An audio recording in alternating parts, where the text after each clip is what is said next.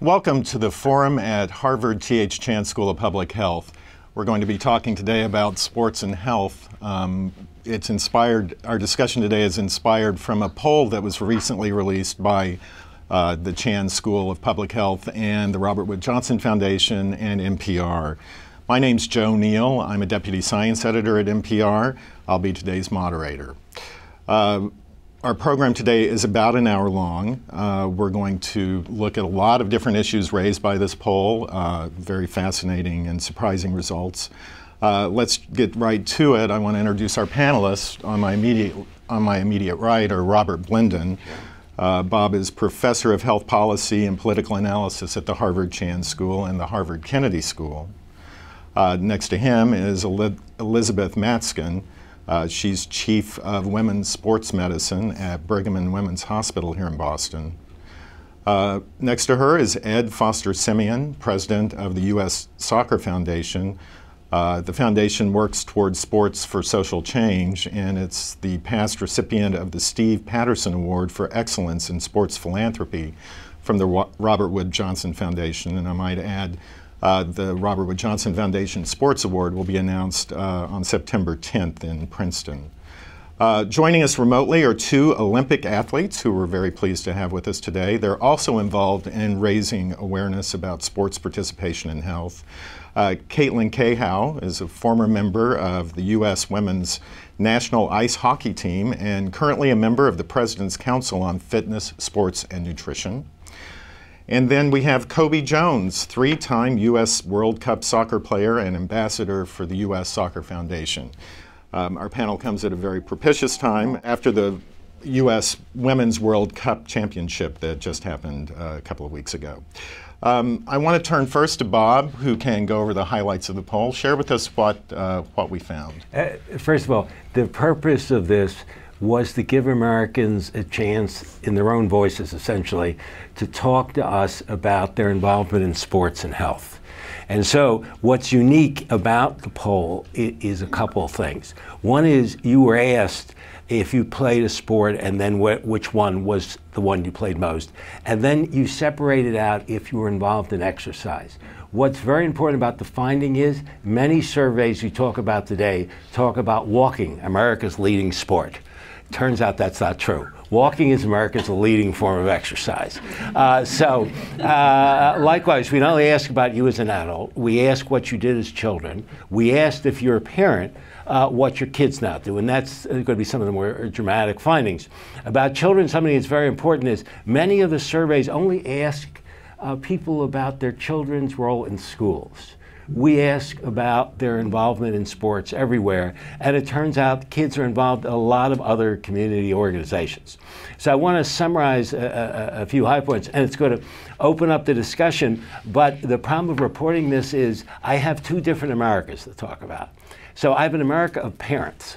So we talk, 3/4 of parents say their kids play a sport actively. And just so we're on record here, it's low-income kids who are less likely to be involved. There's often a picture that they're more involved, but they're actually not.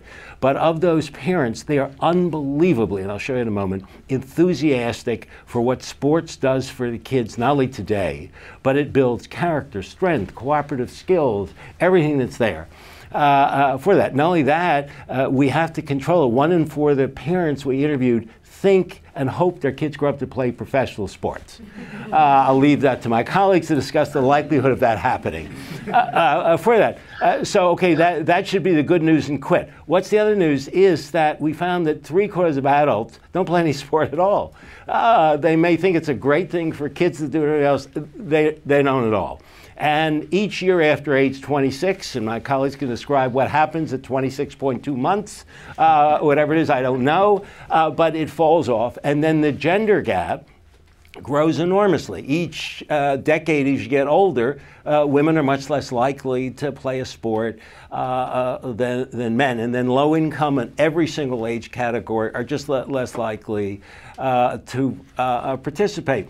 So you have this incredible gap. You're talking to people who say to you, for my kid, everything in the world comes out of sports. Skills, health, everything else. How about you? For that. So let me just show you the data quickly, and then we'll go to this, if we can have just the first.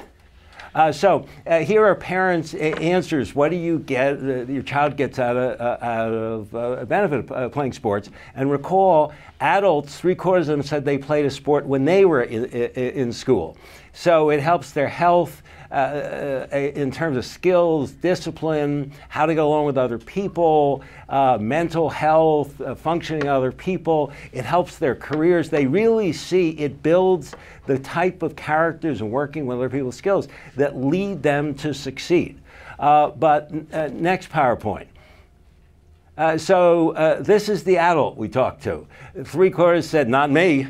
For that, 1/4 does play a sport. And just quickly, when people talk about sports, often they just look at what is covered on television. Americans play 50 different sports that they say are incredibly important to them. And it goes from basketball and golf and tennis and volleyball, but you also have fishing and bowling and everything else. So Americans are attached to the sport. Those who actually do it mostly once a week. And they're actually very interested and tense about how well they perform. So the 1 in 4 are actually incredibly engaged in it. But the 3 or 4 switch from thinking this is the greatest experience for their kids to being a spectator.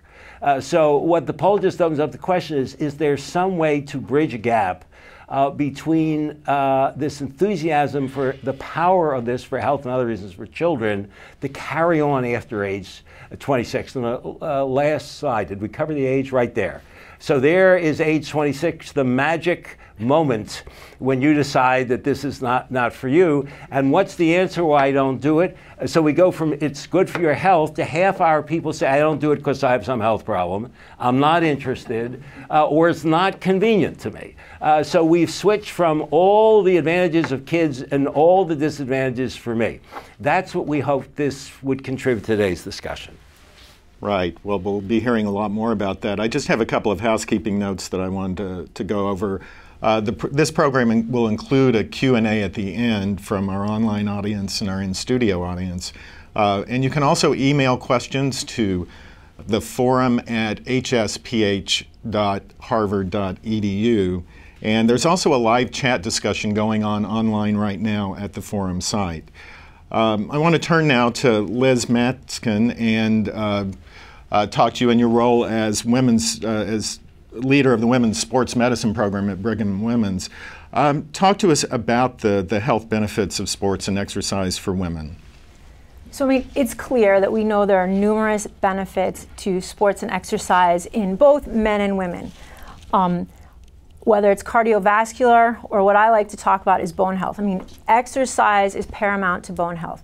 When we look at our youth, in order for them to maximize their bone density, you can only do that to about the age of 25. So exercise when you're younger is clearly important for that. And then after the age of 25, what we want to do is maintain that. And if you're not seeing some stress in your bones, doing some form of exercise, you're not going to maintain your bone health. And the rate of osteoporosis in women is 2 to 4 times that in men. I mean, it's clearly different. 1 in 50% of the women in this room are going to end up with osteoporosis if they don't take care of themselves. When we look at this poll, I think it has some fascinating findings, and I think the gender gap is clearly interesting. When I think about it, I think there are several reasons why we see that. In the older women where the gap is the largest, those women probably didn't have the same opportunities that our younger youth have nowadays. I mean, sports are numerous. Even when I was growing up, I mean, I was the only girl on the Little League baseball team. The opportunities weren't there. I have 3 daughters. They can play anything they want. There's so many opportunities. So I hope that in the next 20 years, that gender gap is going to become narrower because more women are going to be exposed to sports at a younger age. The second thing is I think women tend to put themselves at the bottom of the list. So when they hit that age of 26, they've graduated college, they've finished playing whether high school or college sports that were very organized.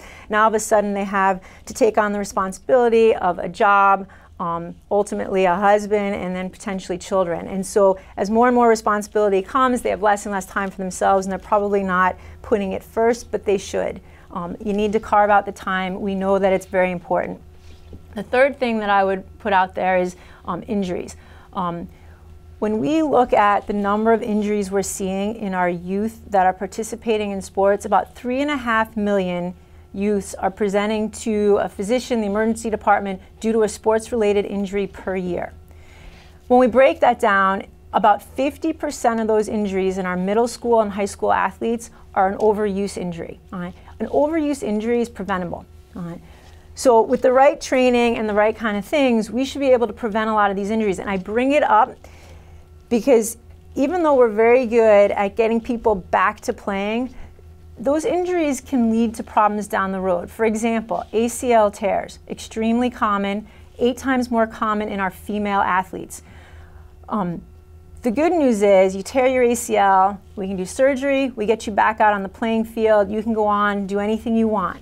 But the bad news is 20 years later, we cannot prevent the arthritis you're going to get. So as we start seeing younger and younger patients presenting with an ACL tear, 13 years old, I mean, in 20 years, they're going to only be in their 30s and they're going to have an arthritic knee.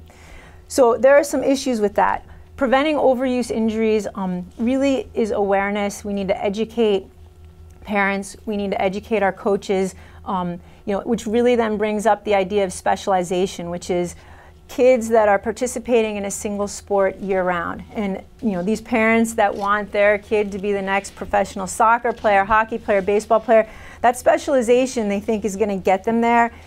And youth bodies are not meant to specialize at a young age. And there are very good studies that look that these kids who are specializing, 70% of them are going to drop out, mostly because of an overuse injury. And if we look at our professional athletes, the majority of them are multi-sport athletes until they're college level or beyond. So I think it's really important that, 1, we participate and find something we want to do, and 2, it doesn't have to be the same thing over and over again. Thanks. A lot of good points there. The statistic on 3.5 million injuries a year is really startling, and obviously if many of those can be prevented, we should be doing more. I just want to go to another point that the poll highlighted, and that's the use of sports to build life skills in children. And as part of this project that we're working on, NPR has done a series of stories, continues to present new stories over the next couple of weeks related to the poll. And we have a clip now from reporter Patty Naiman. And she is looking at sports participation among children and talked to a family in Los Angeles. If we could have that clip. Good. Okay. How's your best one with your hands? Batting practice. And 10-year-old Jake Herrera is serious and focused. My number is 8. I prefer 7. That was my mom's number when she used to play soccer. Jake's on the all-star team. His parents aren't strangers to sports either. His dad, Octavio Herrera, loved basketball and baseball. All my fun memories growing up were around sports. And so, to me, it was something important to give my kids. Octavio and his wife, Amy, live in Los Angeles. So when it comes to pro ball, they're Dodgers fans. And their kids, well, they say it wasn't whether the kids would play sports, it was which sport they'd play. Jake didn't have a choice about sports really being important to him since he was a little baby. He had a ball. I think we have a picture of him at 3 months old with a little Dodger jersey and a glove.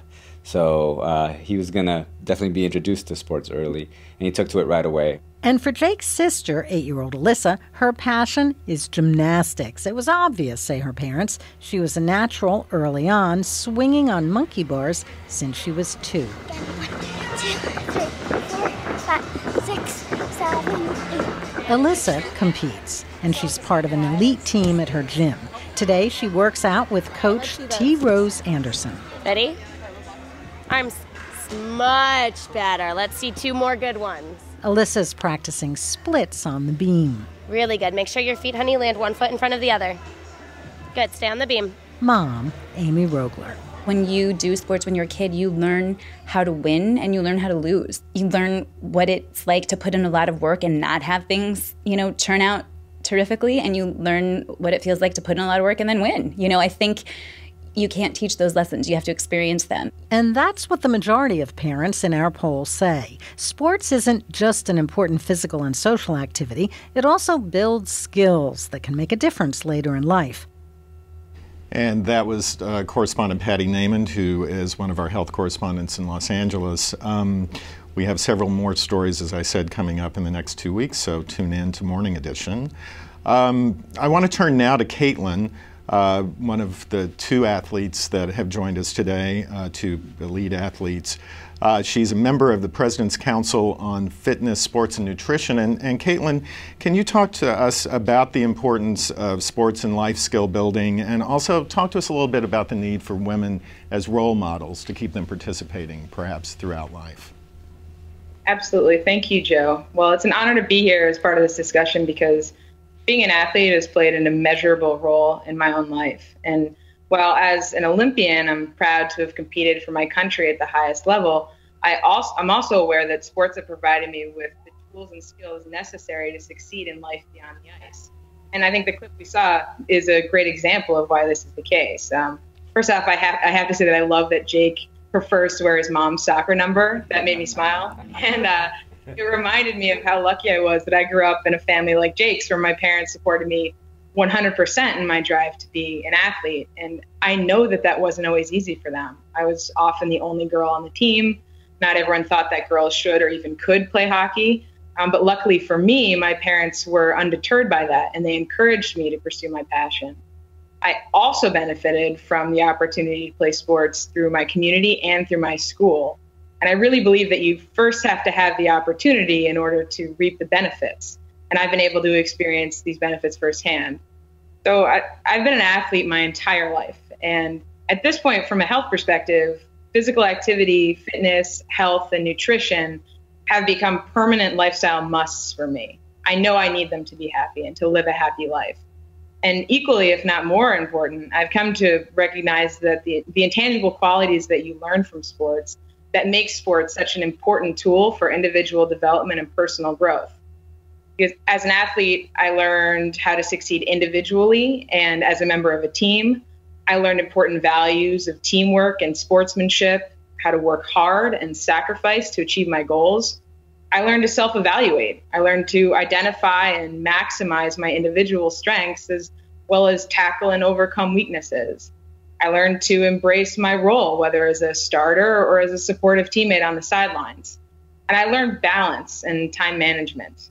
I was a student athlete from the time I hit kindergarten until my last year of law school. So it really forced me to learn to maximize my time and be efficient while maintaining performance. And I think it's probably the skill that I'm most grateful to have taken from sports.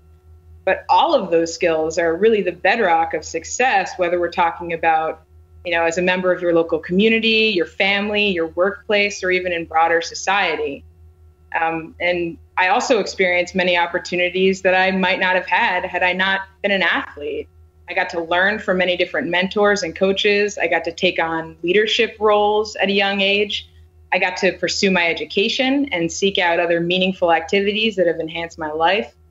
And as far as with respect to girls and women in particular, I think all of these benefits are significant. But speaking as a woman, I believe that I truly benefited from the physical, emotional, and social self-confidence that you get through playing sports.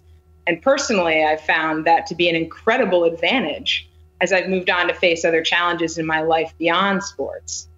And we've already brought up a couple of obstacles to everyone receiving those benefits. But for me, they really are retention, as we've started to talk about, that burnout, that early sport specificity, injuries, also parental pressures, which we touched on from the Sports and Health report, showing that 1 in 4 believe their child will be a professional athlete.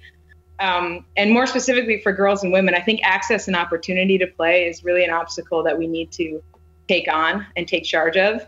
So to confront these challenges in my role on the President's Council, what we do is to try and work towards making the benefits of participating in sports available to all youth, regardless of who you are, where you come from, your ability level, or your socioeconomic status. And we seek to accomplish that through cultivating partnerships with organizations and initiatives who are already leading the charge in these issues. And one example is the Aspen Institute's Project Play, which recently released their Sport for All, Play for Life playbook, which offers 8 awesome strategies to reimagine sports in America and create programs that foster the health, physical activity, personal development, and well-being of all youth while also keeping sports fun, which for me, fun, that's the key word. And I think it'll fuel much of our conversations later in the program about solutions to some of the challenges that we face to make sports accessible to all. Right. No, you're right. We will be exploring several of those things. I want to pick up, though, on something that Caitlin just said about access and opportunity and turn to Ed Foster-Simeon. The U.S. Soccer Foundation, of which you're the president, is really working to provide more access for kids, especially in urban areas. And our poll highlighted an income gap that people at lower income levels, contrary to what some people may think, are actually playing sports at a much lower rate than people with more money, higher incomes. So Ed, share your thoughts with us. Well, you know, I was really glad that the poll highlighted the income gap and what it means in terms of access and opportunity to play sports. For all the benefits that we talk about with sports, you know, the health benefits, the social benefits, all those things, you know, millions of children really just don't have access to it. They don't have an opportunity to play. At the U.S. Soccer Foundation, we've been committed to providing access and opportunities for children in low-income communities to play soccer in their neighborhood right where they live. We provide a program called Soccer for Success, which is provided free of charge to children in the after-school hours, giving the opportunity to engage for 90 minutes, 3 days a week, playing soccer in small-sided games, and having coaches who are trained to make it a fun engagement, but also to leverage the teaching opportunities for those children so that they can develop the life skills that all the teachable moments in sports provide to them. The coach can leverage those. We provide safe places to play. You know, it's really easy to say go out and play, but if there isn't a safe playing field in your neighborhood where you live, that's you know, not going to happen for you. So we build safe places to play in communities, leveraging small spaces that are available in urban communities so that children have an opportunity to play right where they live. One of the challenges right now with sport is that it's evolved into a pay-to-play model. Almost all recreational opportunities for children to play sports have a fee attached to them. And if you're in a low-income household, that may not be an option to provide that for your children. And we don't think that that should be a barrier for children to have access to play. The challenge is that places where children used to have that opportunity in school, through PE, through intramural programs, after school, those things no longer exist in many places, particularly in low-income schools and low-income communities. So I think it's really important to address that gap, because when you look at what sports does for a community, too many people think of it as just fun and games. But as was mentioned, there are health outcomes that result from this. There are social outcomes, engagement in school. Children stay out of trouble when they're engaged in sports. Girls are less likely to become pregnant as teenagers when they're involved in and active in a sport. There's so many benefits from being engaged in sports that we should leverage that and take advantage of that opportunity. One of the things that we have found is that sports actually can help create a culture of health. I'll give you an example. In South Central Los Angeles, very tough neighborhood, we provide the Soccer for Success program there through a community partner. The coaches not only teach the children soccer, but they taught to them about what they're eating, nutrition, how to eat a healthy diet, to be a better athlete, to lead an active, healthy lifestyle. Well, guess what? The children go home and tell mom and dad, you know, coach says I should eat better. But they live in a community, what is called a food desert, where there aren't whole food markets and green grocers. But the parents came to the program operator and said to them, can you get a farmer's market to come on Fridays so that we can get some of these things that the children are asking for? So engaging the children in sport and physical activity, they get information, they take it home to their parents, but on top of the nutrition information, now the moms are walking around the soccer field when the kids are practicing. They're asking for a Zumba class when the kids are practicing so that they can get the physical activity. So you can create a culture of health, number one, by providing opportunities for children to be active, and then providing a safe place for people to play, and not just children. A safe place to play is important, not just for children, but for all ages. People want to feel that where they come outside or wherever they're going to recreate, that it's a safe place for them to be. And if you create that environment, people will come out. But if you don't create it, if you just leave it to chance, if depending on the neighborhood you live in, just going out to play is not an option. It's just not an option because it's safer to be on the couch watching television. So it's really important. All these issues that are raised by the poll, particularly the income gap, is incredibly important. But moreover, the outcomes that come from sport that extend way beyond what happens on the playing field. We track everything from BMI to cardiovascular fitness of the children in our program. 89% of the children see positive outcomes as a result of their BMI and as a result of participating in Soccer for Success program. Similar numbers in terms of cardiovascular fitness as measured by the PACER test. These are real measurable outcomes. Soccer is not just fun and games. Sport is not just fun and games. It has health value, etc. And the leverage of a coach as a mentor in a child's life. Coaches are among the most influential people that children encounter. They go to school because they have to. They come running and laughing to their coaches because they want to be there and they want to learn from them. And leveraging that engagement is an opportunity. It's more than just fun and games. Thanks for that. I want to turn now to Kobe Jones. Many of you know him as a very famous soccer player, and he's now ambassador for the U.S. Soccer Foundation. If you would, Kobe, talk to us about your role as an ambassador, and also give us a perspective on the importance of sports in a healthy lifestyle. Well, of course, and first off, thank you very much for having me here today. As my role as a U.S. Soccer Foundation ambassador, it's been something pretty special. Just to look at this quote here, that today's children are likely to be the first generation to live shorter, less healthy lives than their parents due to obesity and other related diseases.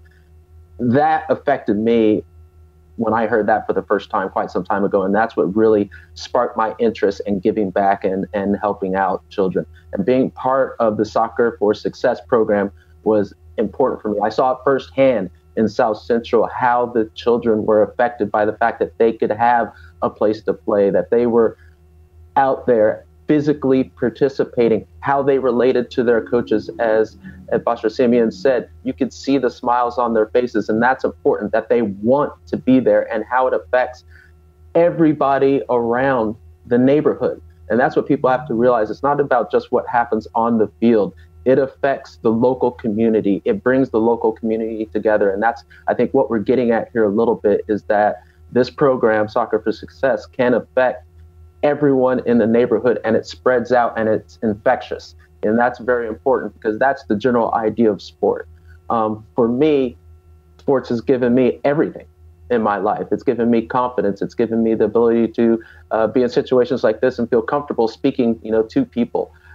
It is something that has allowed me to see things that I never thought that I'd be able to do, to imagine, to travel the world and to give back, at a much higher level. within the urban communities, when I go back, I see the direct effects. This has been something that, Ed had talked about a little bit. But when you talk about the U.S. Soccer Foundation, the fact that they've given over $100 million to different soccer organizations to not only for the programming, but also for places to play.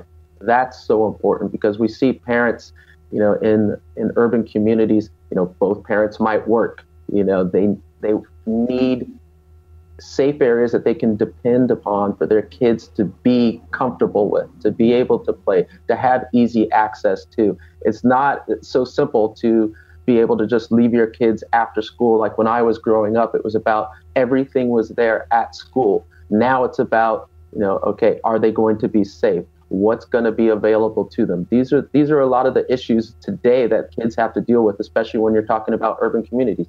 I was exposed to a variety of different sports at my school. But as we see PE programs being cut out, situations where kids have to get home because they have to make sure that they're home before a certain time because it's just not safe. These are all a lot of issues that kids have to deal with today that we have to try to help with. When we talk about the specialization, I think that comes also a little bit from the PE programs being cut out, where you're not exposed as a child to a variety of sports. You get one sport, that's what you can play because that seems to be the one that you have time for, and that leads, what we talked about a little bit, to all the different injuries that come, that specialization, the specificity of one action over and over and over. I think if, people that go to the gym and work out, if they, said, okay, you're just going to, do the bench press, day after day after day, that's probably not the smartest thing. So we have to realize as well that for sports, doing those same actions can cause issues, within children. So that has to be focused on how can we give the children opportunities to have a variety of different sports. And I think that's one of the things that Soccer for Success does as well, is as far as they have the first step, yes, with soccer, but partnering up with the schools to give those safe environments to be exposed to soccer. Now, can they tap into that, into other things? I think so. That will be important for the future for the kids. Great. Thank you, Kobe. We're going to turn now to the second part of our program, which is a more free-form, open discussion of some of the issues we've raised. And I'd like to set the stage by showing you an animation we've created and are going to post on the NPR website on Monday. It's by animator Ben Arthur, and it's narrated by NPR correspondent Allison Aubrey. We thought it would be fun to look at the relative caloric expenditure of various sports that people identified as sports in the poll, and it's cute. It's fun and cute. Let's roll it.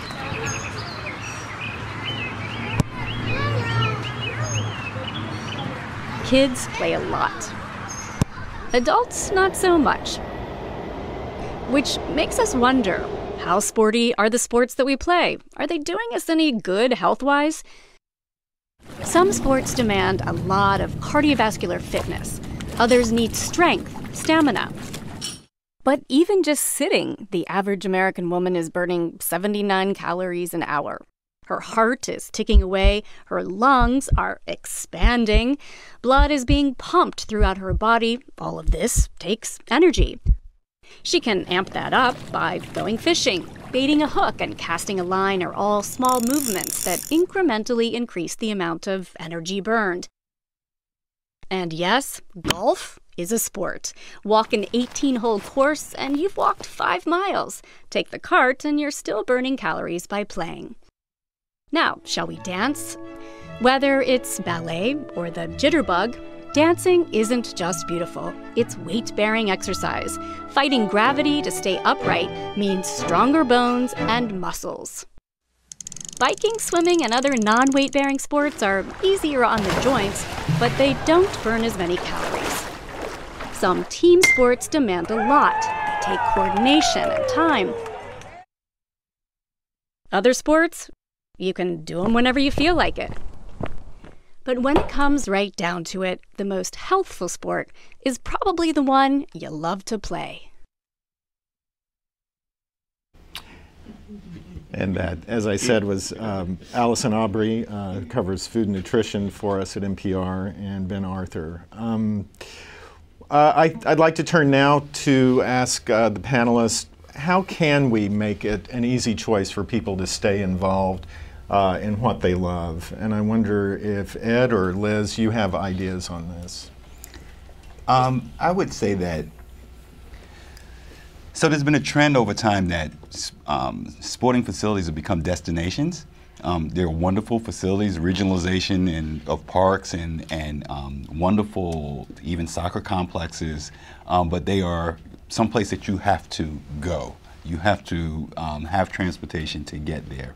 I think making sports the easy and affordable choice right in communities where people live is really a key component to solving the problem. If every time I want to play any sport, I have to get in my car or get in public transportation and go somewhere, that puts a barrier between me and that activity and a reason for me not to do it.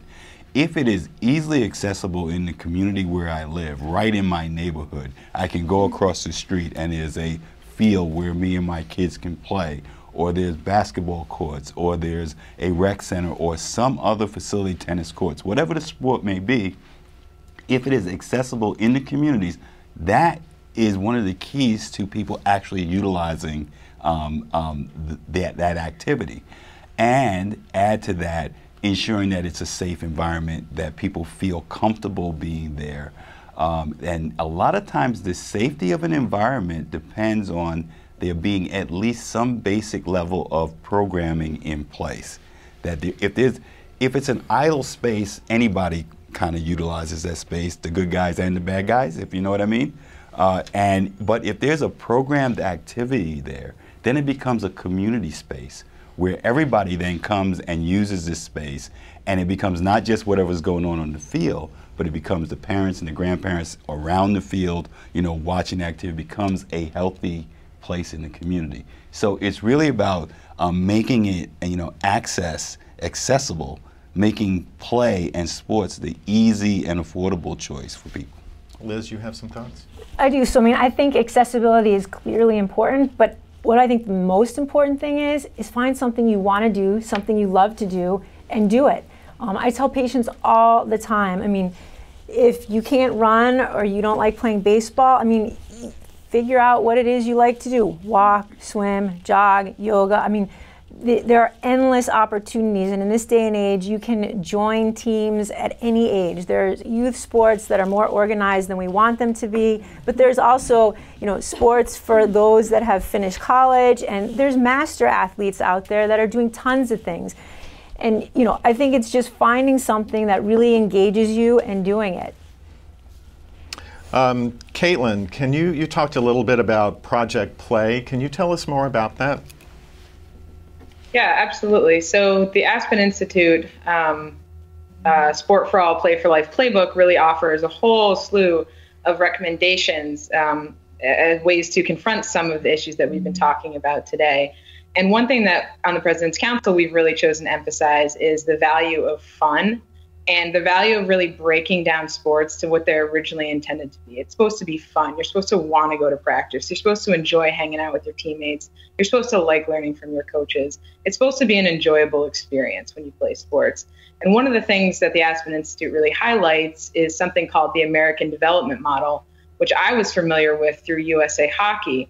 And what it really is an age-appropriate, age-specific sort of teaching and coaching philosophy that really emphasizes fun. So it combines sport, play, and education and health, but it does it in a different way. So you're not just putting kids in a drill, in a line, waiting to work on one specific skill. You're encouraging overall athleticism, which is actually something Dr. Matzkin spoke about earlier, and I think is incredibly important. If you, and Kobe mentioned this too, if you're only working on a slap shot on the ice, or you're only working on one way of skating on the ice as a young child, you're not developing that overall athleticism that's going to let you have a healthy and happy career within hockey and even beyond, and whatever you're going to do throughout the course of your life. So for example, kids will learn to skate at the U8 level, by playing soccer or tag or learning those basic skills while challenging their overall athleticism.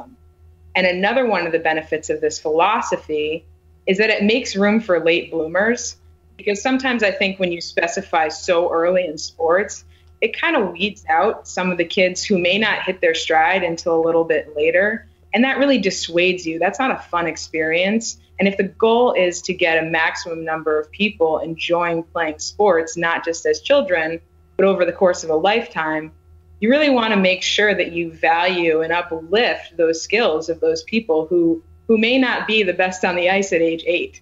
And that's something that I think is really important when we're looking at increasing retention for longevity in sports participation.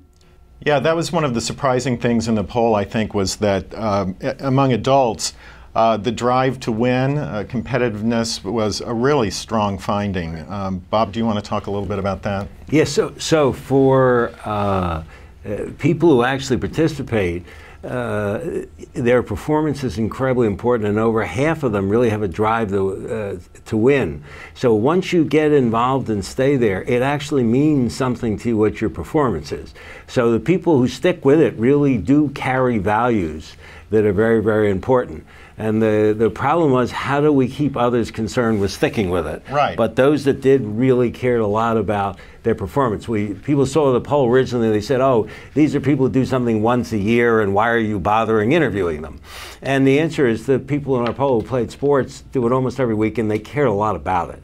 And that's really important, is people who do stick with it, it means something in their life. But at the same time, I'd go back to what Caitlin touched on, which is, when I was discussing this with people in our office, for example, because we do that a lot, people said, well, the reason I stopped playing sports was because I didn't make the team. I was the last one chosen. It just turned me off, so I just lost my interest in sports at a very early age. It's how do you get to the point that Caitlin's talking about, that you keep fun in the game, and you get the people who are the slow bloomers. How do you get them and keep them involved at an early age and into an adulthood? Can I jump in on that particular point? My friend Tom Ferry at Aspen Institute's Project Play, he talks about squaring the pyramid. There's always been an elite pyramid in sport. It's a sorting out process. Who's good, who's the best, and it gets narrow as you go up. And what that typically leads to is the best athletes get to continue playing, but then there are very few options for those who don't make that cut. And he talks about building a square around that pyramid which has other opportunities for people to continue playing whatever sport it is or activity it is outside that, and they may go back into the pyramid as they develop their skills or as they mature as athletes. They may find their way back into the pyramid, but that they can continue to have opportunities to play. Now, in many ways, it seems to be either you're in or you're out, basically. Either you're in the pyramid or you're out.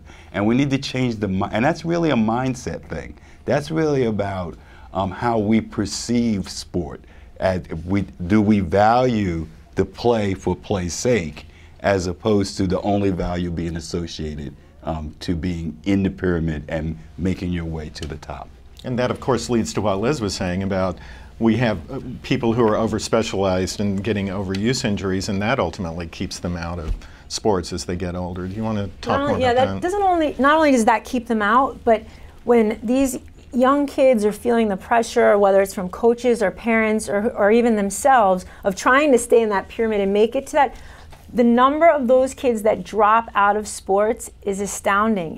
It's clearly over 50%. And so I think that's the big thing is, play whatever. I mean, I have 3 daughters. They love sports and they play 3 sports. And it's really hard as a parent to tell coaches from one sport to the other that, like, look, they're still in soccer season now, so they're not going to be at the, those early September hockey practices, or when hockey's lingering on into lacrosse season. It makes it really hard for kids nowadays. I mean, I'm talking 8 years old to play more than one sport. But I think that's where we really need to kind of change things. These kids need to be encouraged to get out there and play lots of things. And as they age and their bodies grow and mature and their through growing and they've gone through puberty, those are when they can start kind of honing in and trying to figure out where they want to go with it. But their young bodies are not meant for, over and over. And baseball is a big one. We've actually implemented pitch counts in Little League because we're seeing way too many shoulder and elbow injuries in these young kids. And guess what? You know what? You injure it at that young age, you're never going to have a chance of playing on into college. So it's really important that we try and get control of that. I mean, get them out there, get them to play, but it's hard. It's a hard fine line to walk of where you draw the line of, what's too much and what's not enough. I want to turn now to Lisa Merowitz, who has questions from online, and we'll take some from the audience in a moment. Go ahead. Thanks, Joe. We have a lot of questions. We can only have time for a few. So I encourage everyone to go online. I'll just share a few here. Are the numbers of adults who participate in sports differ meaningfully from the number of adults that participate in exercise programs? If so, what might help to explain such a difference? Bob? Half the adults in our survey said they were involved in active exercise programs, but only a quarter of the adults in a sport. So the first answer is the majority of our adults who are engaging in exercise, now there are various cardio exercises and everything, but if you put the two together, overwhelmingly, you walked or ran. So you didn't have to sign up for a team, etc. You could do it around the neighborhood, around the house. So exercise is much more convenient, which raises a lot of our other discussions. If you want them in a sport, convenience is important. So it shows about the glass half full or half empty. We first looked at it and said, well, look, so many more people at least exercise and play a sport. And then everybody in the health world said, my God, half of America isn't doing either. But something has to happen if we want that other half to go. But it's easier for people to do an exercise within their normal life living. And they had a debate with NPR with whether or not chasing the bus was an organized form of exercise. Thank you. Lisa. An issue raised concerning funding of sports is that many municipalities put forward a considerable amount of tax money to support semi or professional sports teams. How might such funding patterns affect sporting opportunities for adults within that community? Oh, let's see. Who wants to go with that one? I think every city, every municipality, every government has to make choices about where they invest their dollars. And a growing number of communities the quality of life in the community is incredibly important now to attract employers to your community, to your city. You want to have an environment that people feel is a rich quality of life. So when there's opportunities to be physically active, there's bike trails, there's sporting opportunities, and all those kinds of things are part of building what is called a healthy community that people want to live in and want to be a part of. So I think that the decision makers have to strike the right balance of investing enough at the community level to ensure that there is a rich quality of recreational and sport life available for individual citizens right in their neighborhoods and right where they live to participate. Thank you. I'll do one more because we really do have a lot of questions, and we are getting a number around built environments and this sort of thing. This is from Rebecca Ramsey. There is growing interest in the field of urban planning on making connections between the built and natural environments and health. I'm interested in understanding if different populations have differing access, physical and financial, to recreation spaces, and if there have been patterns noticed in terms of financial access by geography, disability, race, age, etc. So I know we got into some of this, but I don't know if there's anything else to elaborate on there. Well, there are disparities in terms of what facilities are available. Where your zip code makes a big difference in what you have access to in your community. In fact, your zip code, Robert Wood Johnson Foundation has reported out, is a determinant of how long you will actually live based on your health. And your health is determined by a lot of factors, including the opportunity to be physically active and physically fit and to have access to recreational opportunities. So I would say that there is clear evidence that Living in a lower income community limits your access to quality facilities, the number of facilities, the safety of those facilities. All those things are very important issues, and that's one of the reasons why at our foundation, the U.S. Soccer Foundation, we've made a specific emphasis on addressing needs in underserved communities where there just aren't the resources at the family level to close that gap. In the neighborhood where I live, the community members pay extra so that there are things at their schools. They pay extra so that there are things at their parks. If you live in a community where folks don't have that kind of disposable income, what do you do to address that? And so you have to invest in putting the play spaces in those communities. You have to invest in putting programming in those communities that's either free or very low cost for children to be and families to be able to access. Other thoughts from other panelists? All right, let's move on to the, do you want to ask one more question? Well, I'll take a short one because people are asking about various forms of exercise. This is for Kobe or Liz. Is CrossFit dangerous? Maybe Kobe can take that one. I can tell you CrossFit keeps me in business. How's that?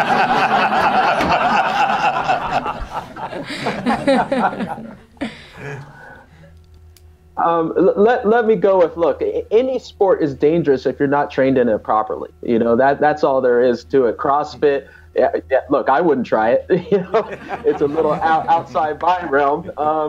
But look, as long as it gets people out there and active, I'm good with that. Yeah, it probably does keep, like you said, a lot of doctors in business as people just try to rush into it. But yeah, take your time. That's what it's all about. Learn about what you're getting yourself into before you jump into the deep end. That's what it's all about. It's about safety first and foremost, and then making sure that health benefits come through after you're continuing to play. Right. Thank you. Lisa, do we want to take one from the audience? Does anyone here have a question that they'd like to ask? Yes. Relating to the infrastructure questions, does the data, Bob, indicate at all in terms of geographic locations? There are certain cities in America that they're ahead of the curve on built infrastructure. Seattle, Portland, DC to some extent. Boston is one of the nation's leading walkable cities by some statistics. Do you have sort of geographic idea of whether adults as well as kids are exercising, playing sports more in those such cities? And as a follow-up to that, the data on the adults, do the kids of adults who do exercise, are they dramatically more active than the kids of parents who don't exercise? Good questions. So the first, the national poll can't yield city data. What's very important on your point is, if we're going to go in the next stages of this, cities who really invest, we need some measure of how people's lives have really changed. So we don't have it, but it'll be very, very important, because if I invest something in Boston, I make this huge effort, I have to be able to say to people in other cities, I've done this. And we don't have that. We have all these health measures, but they're not tied to people's participation. So the answer is, if you played a sport as a child, you're more likely to play a sport as an adult, but what's staggering is the number who did and don't. So if we just narrowly look probability, yes, if you're playing a sport now, you would have done it. But if you look at the other side of the table is, hey, most people who played one when they're younger are not playing now. So the fall off is just quite dramatic. The things are not there. And looking at the fact that half our adults don't do any exercise at all, it doesn't sweep in, well, okay, they walked out of sports, but they're really doing these other things. A lot of them just quit. And that really is going to be the challenge of the future, I think. I'll take one last question, and then I know we have to wrap up. Is there any way that insurance companies can promote group sport participation in the way that some policies try to promote gym memberships?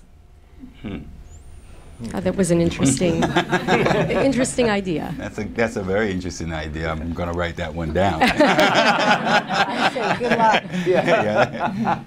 luck. You know, there's a lot of talk at a lot of levels about the return on investment of, you know, creating healthier young people, healthier adults, healthier families. But that's still a hard nut to crack when you talk about making investments today for payoffs, you know, significantly down the road. And so I think it's a very good question. You would think that anything that would reduce healthcare costs over time would be a good investment of dollars, but I'm not sure that we're quite there yet.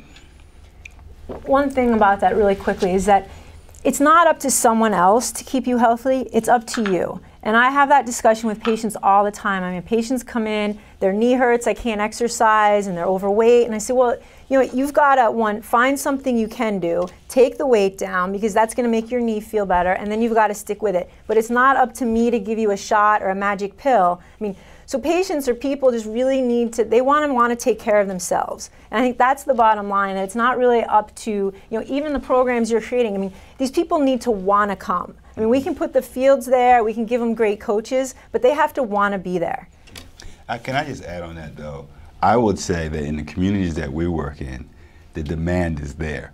When the opportunity is presented, parents are pushing their children to these programs because they want them to be physically active. They want them to run around and laugh and have fun. They want all those things for their children, just as we want them for our children. It's that the access and the opportunity is not there often enough.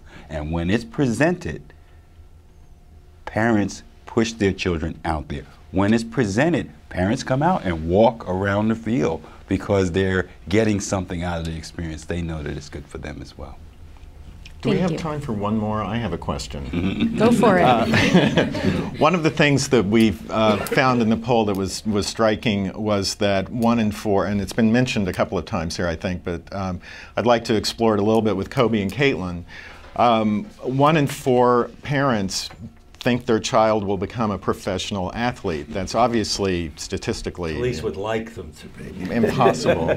But I just wonder what your reaction was to hearing that rather astonishingly high number. Kobe, you want to take it since you're on the screen? Sure, I think it's rather surprising. I think it's not realistic, to be very honest with you. 1 in 4, it's not gonna happen. Not everyone can play at a professional level, but I think one of the things that ties in when we talk about the specialization that takes away from it, and I think it was mentioned earlier, is that when you do specialize in one sport, you are limiting yourself to the possibility of being great in something that you didn't play. If you're just playing soccer, for instance, you don't get that opportunity to maybe learn and love baseball and realize that you're better in baseball and have that possibility to be professional, or at the very least, which I'm sure a lot of parents are, you know, concerned about, getting a college scholarship. You know, these are things where if you keep it open, you keep it wide at the beginning, play a variety of different sports, you get to learn. And I think that touches on a little bit of, look, we all know sports is important.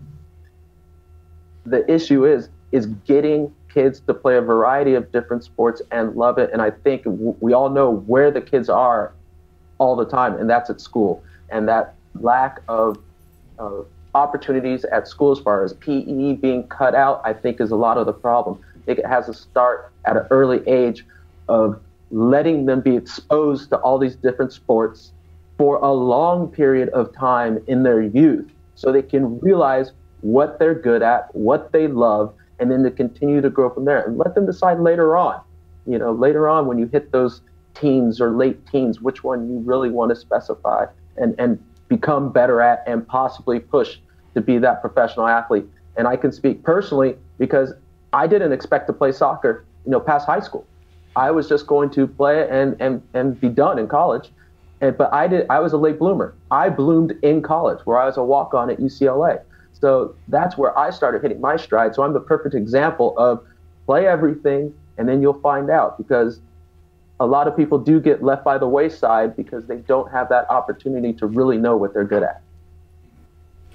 Thanks. I think we do have to wrap it up now. That was a great comment. I want to thank our distinguished panel here today. I want to thank the Robert Wood Johnson Foundation for supporting this, and the Harvard T.H. Chan School of Public Health for all the hard work you do in the polling and putting on these broadcasts.